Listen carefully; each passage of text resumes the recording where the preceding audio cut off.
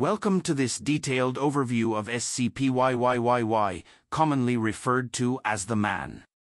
Item number SCP YYYY is classified as Keter, indicating that it poses a significant threat and is extremely difficult to contain.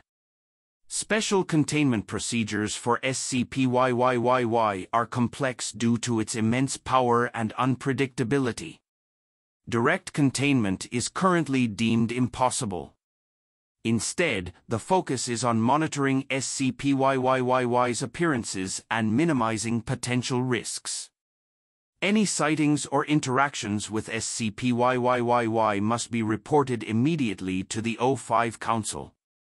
Personnel are instructed to avoid direct contact and to evacuate the area if SCP YYYY manifests.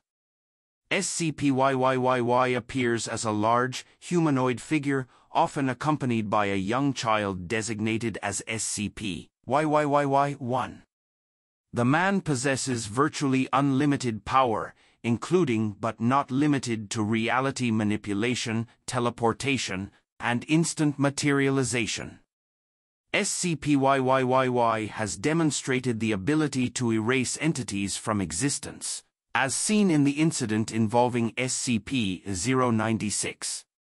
The first documented appearance of SCP YYYY involved the retrieval of SCP ZZZZ, the Do Book.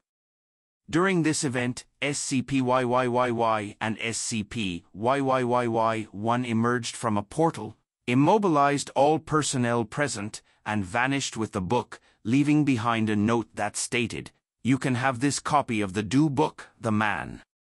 SCP YYYY's actions suggest a level of omnipotence and omniscience.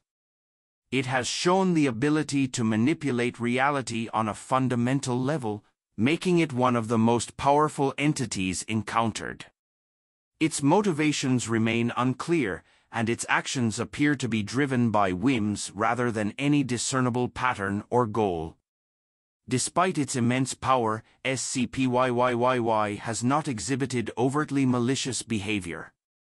However, its unpredictability and capability to alter reality pose a significant threat, justifying its Keter classification. SCP YYYY-1, the child often seen with the Man, does not have a designated object class but would be considered safe if classified. SCP YYYY-1 appears to be an ordinary child with no anomalous properties, though its association with SCP YYYY warrants close observation.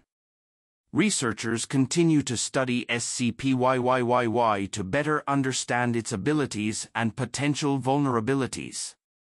The primary goal is to develop strategies for mitigating any potential threats posed by SCP YYYY's unpredictable nature. Thank you for watching this comprehensive overview of SCP YYYY, the Man. Stay tuned for more in-depth explorations of SCP anomalies.